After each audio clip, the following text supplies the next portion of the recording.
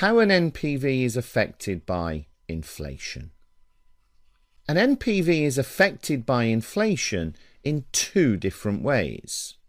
One, the cash flows themselves, and two, the discount factor used.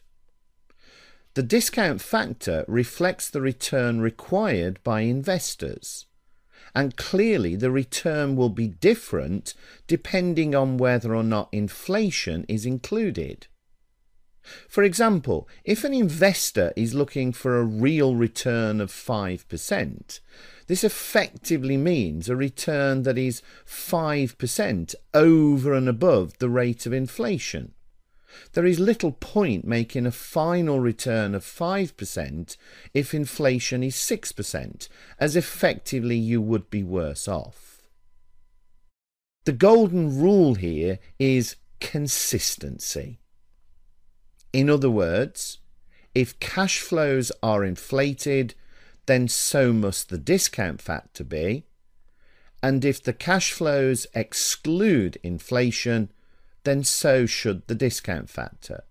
What you cannot do is mix the two. The Fisher formula. As stated above, the discount factor must be consistent with the cash flows from an inflationary perspective. If you need to convert the discount from uninflated to inflated or vice versa, you can do so using the Fisher formula. 1 plus I equals 1 plus R multiplied by 1 plus H. I is the inflated return or discount factor. R is the real or uninflated return or discount factor, and H is the home inflation. For example, if investors are looking for a real return of 5% and inflation is currently running at 1.6%, what is the nominal return required? Well, 1 plus I equals 1.05 multiplied by 1.016, which equals 1.0668.